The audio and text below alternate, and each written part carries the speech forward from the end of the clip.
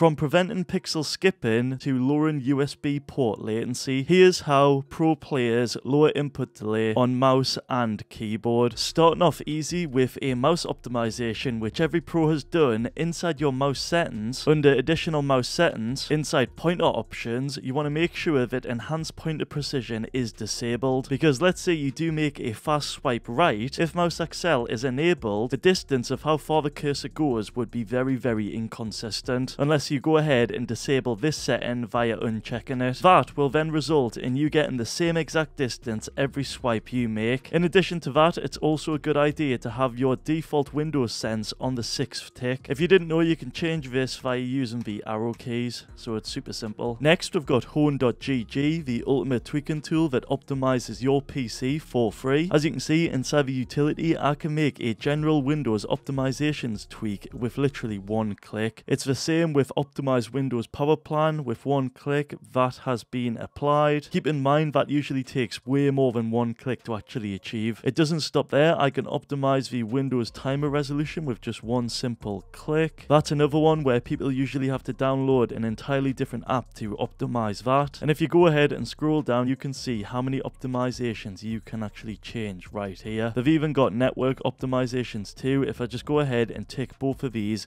you can guarantee in-game I'll get a lot lower ping. They even have an option to optimize NVIDIA control panel settings with one click, just like so, which will save you time as you don't have to go into the NVIDIA control panel and do all this yourself. They've also got a boost up feature, which allows you to maintain your PC with ease. Like they've got here, the junk cleaner, just one click and it'll clear out all your junk. They've also got a backup section where you can make a backup before making any PC optimization, so you know your PC will be safe. They've also got a game optimizer, so if you select your favorite game, you can go ahead and optimize it with just one click, like so. After that, you can go in game and check out how much FPS you've gained. So check out hone.gg with the link in the description, and thanks to Hone for supporting the channel. Next, let's prevent pixel skipping, which is where your aim may suddenly jump to a final point rather than having to go through all the points it would have had to go through. However, this is quite rare these days with modern mice, but to fix this, you should use the highest DPI you can, and I recommend anything over 800. Do not use 400, as to be honest, this is outdated. I know a lot of people can't go past 800, as for general desktop use it'd be way too fast, and same with marking a map in game, that would be too fast, and even sorting your inventory, that would speed up too. So for most people, just use 800. However, if you can go higher to, let's say, 1600 for example, that would really benefit you a ton. And to ensure your in-game sense stays the exact same after you do increase your DPI, you should head over to gamesettings.com/edpi and select the game, then enter your original DPI, so mine was 400,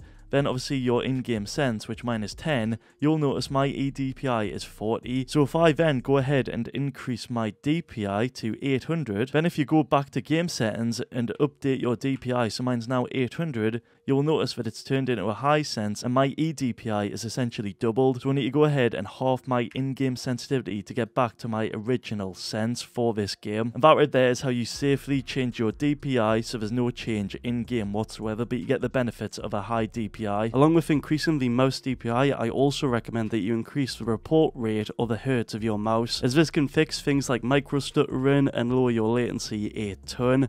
A lot of people's max is 1000, but if your polling rate goes any higher than 1000, make sure to use that. I know some different softwares like Razer can go higher with specific mouse models. Oh, another thing to mention while in your mouse's software, since a lot of people are using wireless mice these days like Logitech Pro X Superlight or something similar, you'll obviously notice that you have a battery percentage, and apparently it's really important that you don't let this go below 30 because it'll enter something called a low power mode, which people have said makes the mouse act super weird and basically not at its greatest performance. So to ensure that your mouse is performing at its best, you need to make sure it has got a charge of over 30%. You also want to ensure that you're using the rear/back USB port on your computer rather than the front one for latency sensitive devices like your gaming mouse, keyboard and controller. Next, we've got keyboard optimizations. Now in your keyboard software, you'll see an actuation point, and for this, a lot of pros tend to set this to the lowest one possible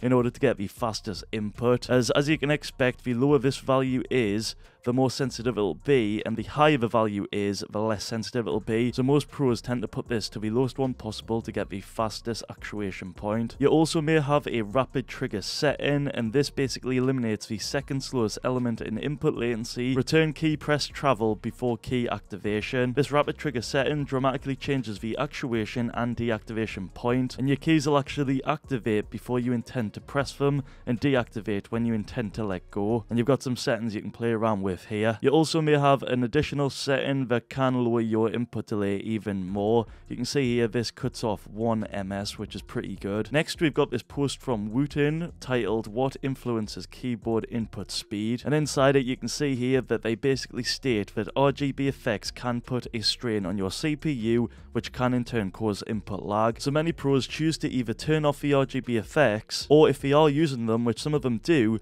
they choose to have a static preset, so there's no RGB wave animations going on. Next, we've got filter keys, a popular program that allows you to change values that are not possible to set in the standard Windows UI, with many people saying it can make your movement feel more responsive and also your editing feel more responsive as well. But to be fair, I'm not sure if it's a placebo or not. If you want to try it out, there's two methods to get it. The first method is manually editing the filter key settings in Windows. You can actually change the settings yourselves in regedit. Here's a location on where to change the values. Some example settings of this are on screen right now, but guys, do this at your own risk and research it. Or method 2 is to use the filter key setter. After downloading it, if you just extract the file, then open it up, these are apparently the best settings to use for filter keys. That's ignore on 0, repeat delay on 130 ms, repeat rate on 20 ms, flags on and available on. Again, do this at your own risk, and if you want more information / in-depth tutorial, check out the dedicated video I made all about it on screen. Next, you want to go ahead and open up the command prompt, but don't forget to run it as administrator. Inside here, I like to paste in this command that I'll have in the description, and what this does is it checks your entire PC for incorrect, changed or corrupt Windows files, and if any corruption does appear, for myself as you can see there's actually none, you can then paste in this command that I'll also have in the description. What this will do is it'll go through and actually find all the missing / incorrect corrupt Windows files and actually replace them for you. But there's no need to run that if no corruption has been detected. I was just using this as an example. Oh, another thing as well, after running those checks, I like to paste in this command and it'll basically do a quick scan to make sure all the issues were fixed. And that right there is how pro players lower latency on mouse and on keyboard. Please drop a like on the video, subscribe to the channel and use my code for more videos like this one.